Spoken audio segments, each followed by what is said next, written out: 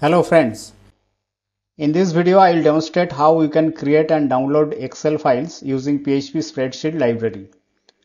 I have already created a video on how to create and download Excel and CSV files without using external library. Please see the video description for the links. You can also watch it at the end of this video. And this video is about creating an Excel file using an external library called PHP Spreadsheet. So here I am displaying a list of users. User ID, name, email, age and gender. So these are the users displayed in an HTML table. We want to download this data in an Excel file using PHP Spreadsheet library. So let us do that. I have created a folder named PHP Spreadsheet under XAMPP htdocs. Type cmd. Let me go to the command prompt and type code.enter. So you want to open it in Visual Studio Code. So I have an index.php and what I am doing here, I am just selecting everything from users table and displaying in an HTML table. I have a dbconnect.php. I am connecting to localhost using root user and connecting to test database. There is a simple style I am using here. I am using a select statement to select all the data from users table, and then using prepared statement I am executing it, and in a loop I am just displaying all the data in an HTML table. So that is what in this index.php so far. So we'll add PHP code to download this data in an Excel file using PHP spreadsheet. So before that I am just going to show you the database. I am using test database and there is a table users. This is the table I am using it. I have created some dummy data in this table. There are 15 rows in it. If you see the structure of this table, the columns are ID, name, email, age and gender. I have also created users.sql to create the tables and to insert the data, and there are some insert statement I am using to create the dummy data in this users table. So when you download the source code, you will get this users.sql also. So if I run localhost PHP spreadsheet, then it gives me the list of users in this HTML table. So this is very simple. We are just getting all the data from users table and displaying in an HTML table. Now since we are going to use PHP spreadsheet library, we need to install it. So in google.com, search for install PHP spreadsheet. Select this one, PHP spreadsheet documentation. Click on this. So if you just scroll down, you will see about the installation. So there is an installation command here. Composer require PHP Office PHP spreadsheet. So let us copy this. Go to the command prompt. So this is the project root folder. Paste it here and enter. So it will install PHP spreadsheet library. You must have Composer installed on your PC before running this command. If you do not have it, go to Google and search for install Composer. You can select from here download Composer, getcomposer.org. So you can install it from here. So PHP spreadsheet installation is complete. Now if I go to our project folder, you will see there is a vendor folder created here. Double click on it. You will see the library files are installed here. If you go to the Visual Studio Code here, you can see the vendor folder, and there are two more files installed here, composer.json and composer.doc. So now if you go to PHP spreadsheet documentation, if you scroll down further, there is an example given here to create an Excel file. So we'll just copy this, require vendor autoload.php, open index.php, and at the beginning just give this require vendor autoload.php. If you see in the vendor folder, there is a autoload.php file already there. You need to use these two classes, PHP spreadsheet and Xlsx. These are the two classes we need to include, PHP spreadsheet and Xlsx. So first we will check whether the select statement returns any row, because if there is no data, we don't want to proceed for this creating the Excel file. So check first if $result num rows greater than 0. If the query returns any data, then only we want to proceed. So that is why we are checking here. So we'll just copy this two line.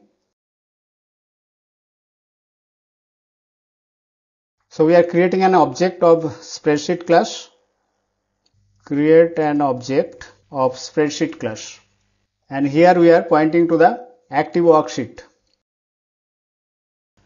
So if you open a blank Excel file, these are the columns A, B, C, D, E, F, etc. 1, 2, 3, 4, 5, these are the rows. So we'll first create the column headers. So this cell, if you define the cell here, this is A1, this is B1, which means column A, row 1, column B, row 1. Similarly, C1, D1, E1, etc. So first we'll write the header here. So if you see our HTML table, we have ID, name, email, age and gender. We should write the column headers here. So let us do that first. We'll use the method set cell value here. So let me just copy it here. Set cell value. Now A1 we have to give ID. Similarly, just copy this for other column header. A1, B1, C1, D1 and E1. And the column name should be ID, name, email, age and gender. So these are the column headers. Now once column headers are written, so we have to now get the data, and in a loop we have to write the data here. And you can see this columns will be A, B, C, D, E, and the row will increase from 1 to 2, 3, 4, 5, 6 and so on. First we will initialize the columns and the rows. So let us define $row equal to 1 and $column equal to 0. We'll start a while loop here, because in a loop we will get the data and write in the Excel. We already got the result sets in $result. So $value equal to use fetch associate. So now we'll increment $row plus plus, and we'll use $column equal to ASCII value of A, we'll use 65. So if you see the columns here, A, B, C, D, E. So we'll use the ASCII value of A, B, C, D and E. So ASCII value of capital A is 65. That is why we have started with 65. And then we'll increment it to get B, C, D, etc. So this is for column A. Now we'll use set cell value method. We need to give the column first and then row. So we'll give it here $column and then $row dot $row. And since $column is a number, we want to convert it to character. So we'll use chr function here. And then we need to give the value $value ID. Similarly, next column will be B. So we'll just increment $column. This is for column B. And then use the set cell value method and change it to name. And then copy this for remaining columns.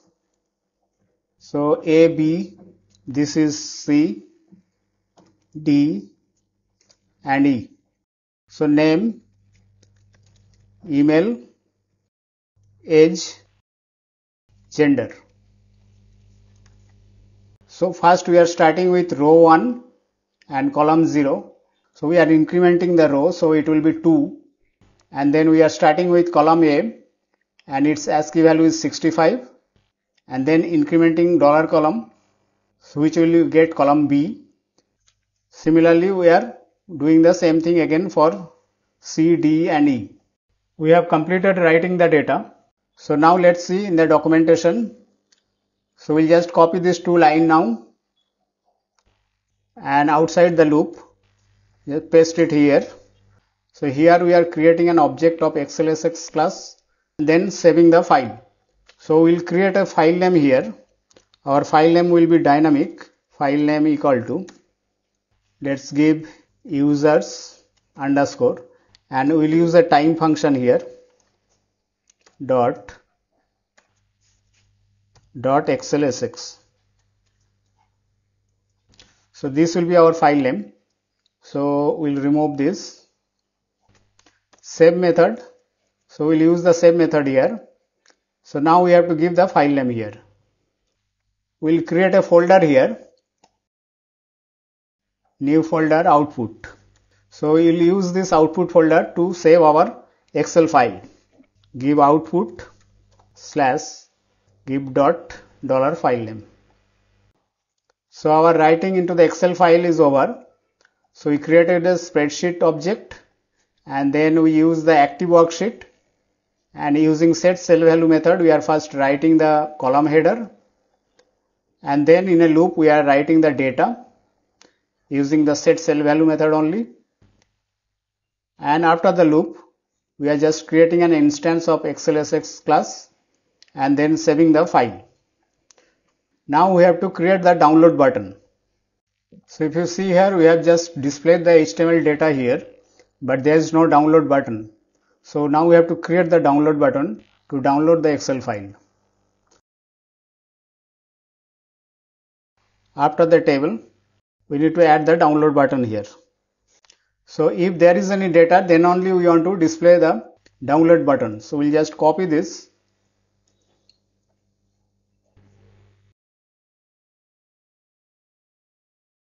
Give a div class equal to btn success. We'll write the href later. Give download the Excel. So if you just refresh it, you can see the download Excel is there. We want to display it on the right side. So we'll add a bootstrap class here, float end, and give a margin bottom MB5. Refresh it. Okay. In the href we have to give the output file name. So we have to give the output / then the file name, echo $file name. Refresh it. So in case there is no data returned by the SQL query, we don't want to display the download button. So we want to test it first. So we'll change the query so that it does not return any data.